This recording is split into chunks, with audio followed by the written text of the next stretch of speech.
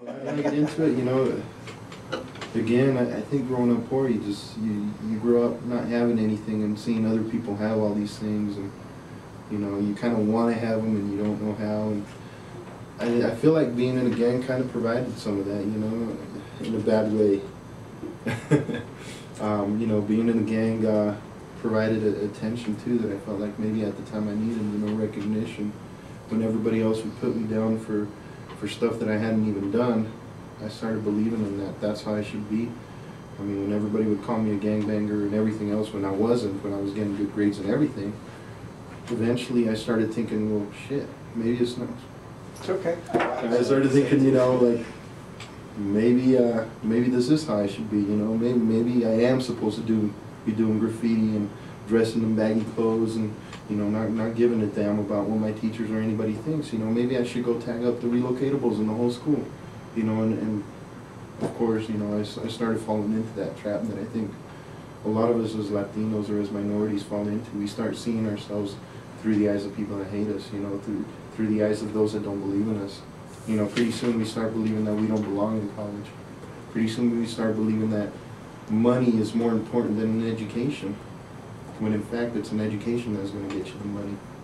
We start believing that we weren't meant for school, we weren't meant to succeed. Now we were just meant to be there and to be chingones, like I say, right? We were meant to do whatever we wanted to do, except succeed, because that wasn't meant for us. Only white people succeed. Only rich people succeed. Only rich people and all of them go to college.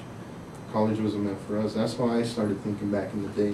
One of the things I think helped me leave it was just having people along the way that would help me understand who I was and my own culture. I felt that back in the day I knew very little about Chicanismo or about Chicanos or what Latinos were supposed to be. I used to shave my head. I used to love the lowriders. I used to, I don't even own my own lowrider back in the day. I used to listen to Chicano rap and just do whatever I wanted to. And but I had people along the way teaching me that part of being proud of being Chicano isn't just embracing the lowriders and the music and that culture. It's also being proud of your roots, your heritage, your parents, where you came from, the struggle, everything that your people have gone through, and everything that you need to do to get forward in life. And so I was lucky in that sense that I had mentors along the way. There was this lady, Chris Motley, that she was a counselor in junior high, that I felt that she kept me out of a lot of trouble, and I got in a lot of trouble to begin with, but I felt that she kept me out of a lot more that I could have been in juve, that, if it wasn't for her.